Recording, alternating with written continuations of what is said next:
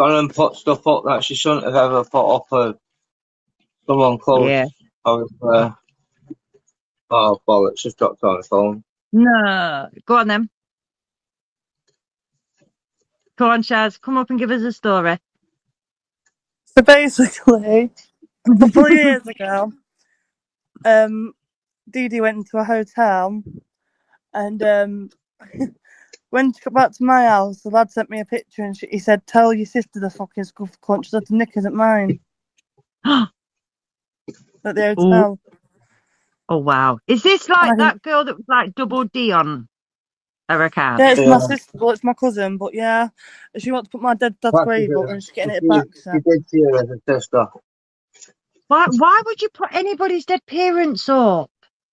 Oh, kids, dead parents, they're not here to fucking defend themselves. Fuck my life. I had a funny feeling it'd be her behind some accounts anyway.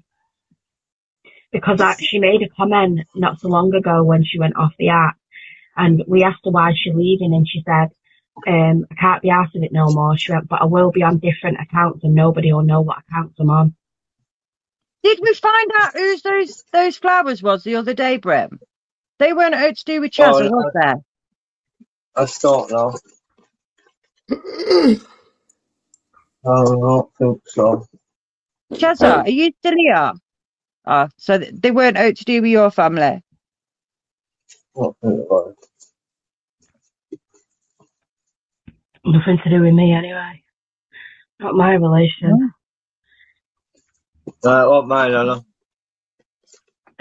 I just can't see the point of it. You drop it into a panel that had nothing to do with anybody in our fucking panel. Oh yeah, anyone missed it, Nana? No one come in.